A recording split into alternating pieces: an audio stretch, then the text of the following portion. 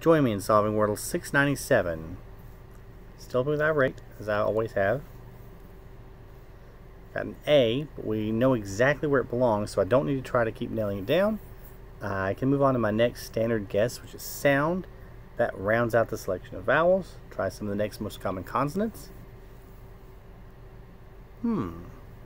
Interesting. So we've got an A and an N, but we know exactly where both of them are. So at this point, I think I'm just going to keep going with my standard stack. My third standard guess is lymph, which one more shot at a vowel, and it moves on to some more unique consonants from the most common ones. L and a P. We don't know where those go yet, but we do know L is not the first letter. Where can these kind of fit?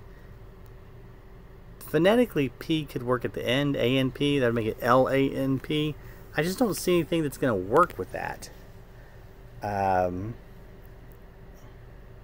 really wouldn't work phonetically at the end. More likely, though, I think it starts with P-L, P-L-A-N. And what could you finish that with? P-L-A-N-K. It's got to be plank, I feel like. There it is.